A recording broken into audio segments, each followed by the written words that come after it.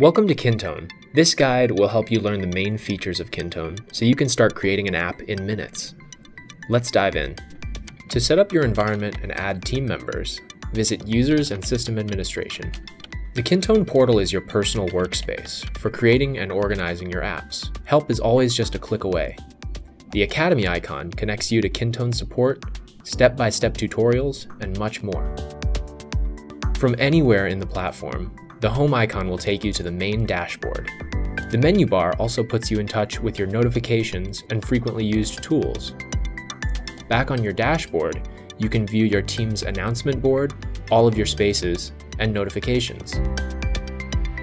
Your announcement board is used by the administrator to post information like upcoming events, team tasks, and real-time charts to track progress. Below announcements, you can view all of your notifications, whether they're messages or tasks that require your attention.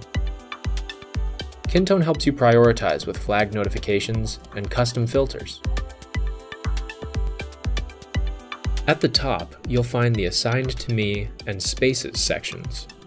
Think of these as project and department workspaces where you can invite team members and external collaborators to join and add new apps.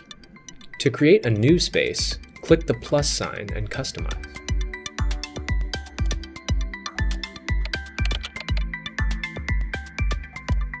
In your new space, you can keep it simple with one thread, or add new ones by going to Space Settings under the Options menu.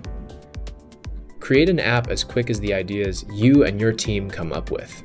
You have access to over 40 pre-made apps. Let's create a meeting minutes application first. Once you click Add, you'll be taken back to the home page where your new app now appears at the top.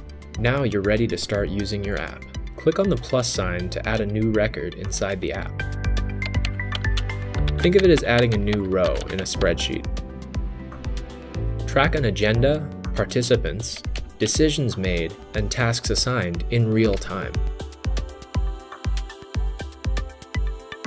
Need to add someone into the conversation? Keep the discussion moving long after the meeting by sharing updates directly into the record. To learn more about a user, click on their name. This takes you to their wall. You can follow their updates, send them a private message, and view their profile. You can change your profile settings, password, time zones, and other settings by clicking on the drop-down menu. To quickly find a record, app, document, or user, you can use the search bar on the top right corner. Thanks for following along.